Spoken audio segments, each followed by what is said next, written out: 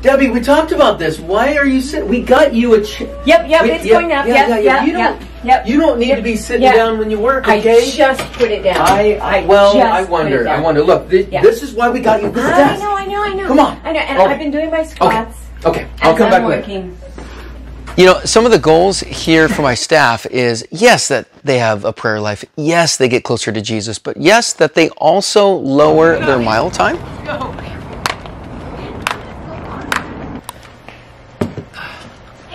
Hey, Robbie. Happy birthday. Happy birthday. But, shh, don't tell Josh. Don't show it to Josh. Yeah.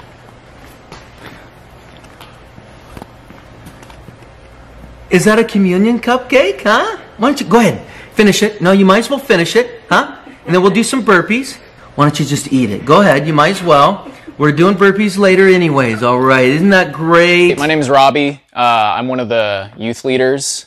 Really, I'm like Josh's second-hand man. I've got the best form. I don't do the most and heaviest curls, but I do them the best, you know. No one else has got my kind of form.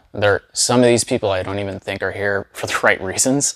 I've really got the deepest curls, highest leg raises.